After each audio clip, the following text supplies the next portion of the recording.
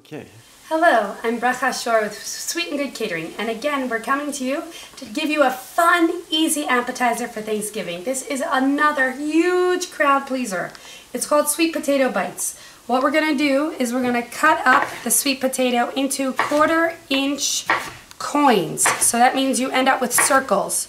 This part still has the skin on it, but we're going to just pull that out. We'll go ahead and keep going, and what you're looking for is to get as many as you can out of your sweet potato.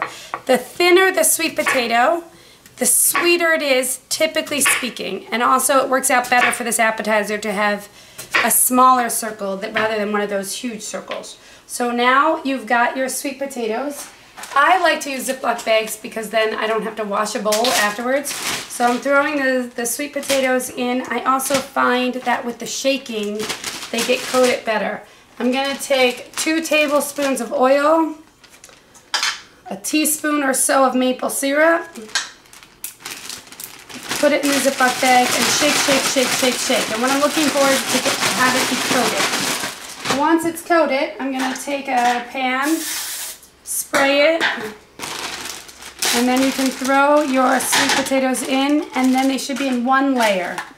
If they're in one layer, they cook more evenly. So we're spreading it into a layer, whatever will fit. I'm going to try to get it all in because, you know, once you have it, why not? And now we're going to put this in the oven. Hello. Okay, now we're going to put it in the oven. It's a 350 oven. It's going to stay in for 20 minutes. 10 minutes in, you flip them just so that they cook evenly. Here it goes, and we're going to pull out the ones we already have ready for you. I really need to remember to get the oven mitt, but I forget. Okay, so now you have your sweet potatoes. They're cooked so they're soft. What we'll do now is we'll sprinkle with salt. The salt really brings out the flavor. It's a flavor enhancer.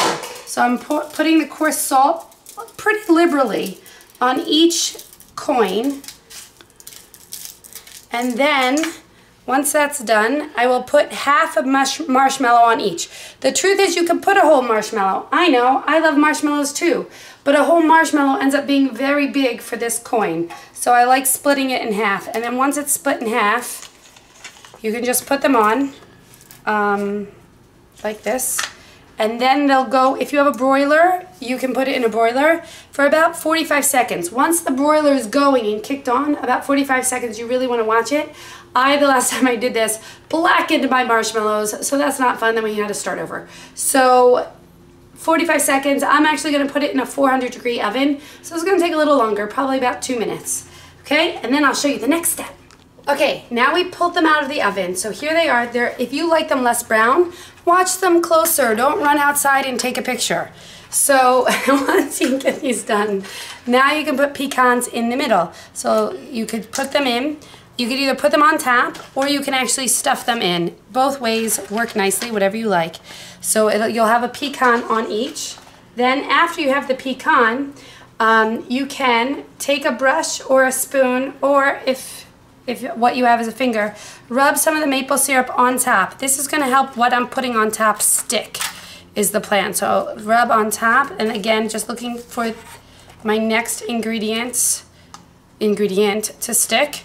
And then I'm going to drizzle, well, I kind of drizzle, the bacon. Now this is beef bacon. This is actually corned beef.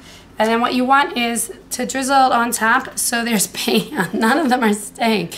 This stays on the bite. So your sweet potato bite has pecan. It has sweet potato. It's going to have corned beef and the marshmallow. And they are absolutely amazing. So now let me try one right here in front of you.